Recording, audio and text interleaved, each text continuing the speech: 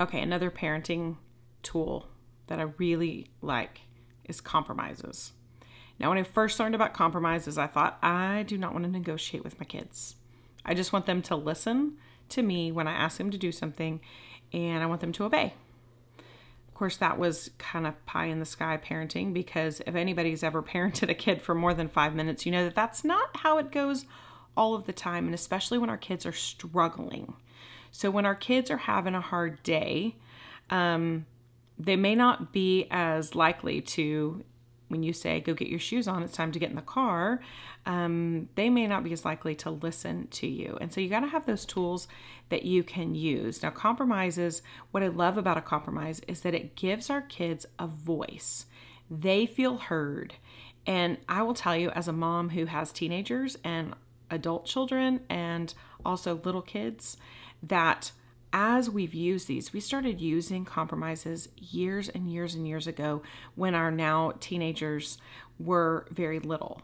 And so when we started using compromises, they were little, and the compromise was, can I have 5 more minutes of screen time? Can I have 2 more minutes in the bathtub? Can I eat 3 more bites of my dinner? And those were the types of compromises. But now, as we have kids who are driving, who are going out, who are hanging out with friends, the compromise is, can I be home at 11:30 instead of my 11 o'clock curfew? But they ask, instead of just showing up late, what happens is they know that their voice will be heard. They understand that we are going to listen to them and be reasonable with them, and that we are actually going to consider what they have to say, because for years and years and years and years, we have considered what they had to say. Even if it was something as simple as, can I have 5 more minutes on my video game, or can I have 2 more minutes to play in the bathtub? So if you have little kids, put in the work now, give them the voice now, and I promise when they become teenagers, it's going to pay off. And you're going to see that they really do see that you're going to give them an option, that you're going to listen to them, and that it's not just my way or the highway, right? They feel like they have a voice. Now, sometimes they say, can I have a compromise? I say, you need to be home at 11 o'clock tonight. And they say, can I have a compromise? And I say, unfortunately, tonight I can't give you a compromise because we have to get up really early in the morning and I need you to get a good night's sleep, right? Legitimate reason that I need you to be home, the legitimate reason that I can't do a compromise tonight.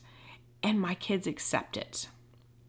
Because for years and years and years, we have been listening to what they had to say, and as often as possible, we say yes to their compromise. Now, when my kids were little, this is kind of how it went. I need you to turn off the video game. It's time to get ready for bed.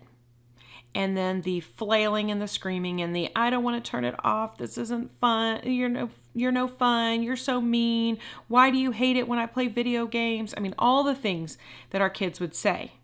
And once I had started practicing compromises with them, then when they started doing that, I'd say, oh, it sounds like you're asking me for a compromise. And immediately they were triggered by, oh, I remember we talked about this, because we would practice these outside of the moment. I didn't just use them in the moment when they were flailing on the ground. So we had practiced compromises. They knew what it meant to compromise because we'd done it a few times. And so when they started flailing, I would say, oh, it sounds like you're asking me for a compromise. And most of the time, 9 times out of 10, they would say, oh, yes. Can I finish this level that I'm on my video game, and then I'll get ready for bed? And I would say, okay. So you're going to finish the level you're on. Now, if it takes more than about 5 minutes, we're going to have to go ahead and turn it off. They'd say, okay. So they would finish their level of the video game. And then usually there was a little bit of, but can I just one more thing? I'd say, oh, remember, we had a compromise. It's time to turn it off. Would you like to turn it off? Or would you like me to turn it off for you? And they would turn it off. And then we'd move on to the next thing, because you don't want to give another compromise. So it's not like, oh, can I have a compromise? Can I have 5 more minutes? Oh, can I have a compromise? Can I get 5 more minutes? It's not multiple compromises. We've got a compromise and we both stick to what our deal is. I've agreed to give you 5 more minutes. You've agreed to turn it off after 5 more minutes. And we can use compromises in so many situations from the time they're little.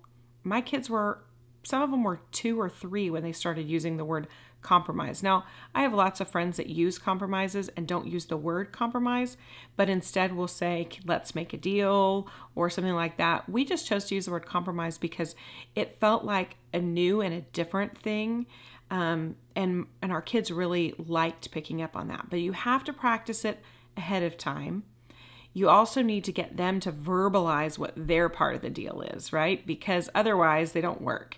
And our kids did know, we have told them that if they can't live up to their end of the deal, then we won't be able to use compromises anymore. And they don't want that to happen because they love being able to have a compromise. They love having their voice heard, and they love being able to be part of the decision making. Again, it's really a way to get our kids, we get them to the place we want them to go, but we give them a voice in the process.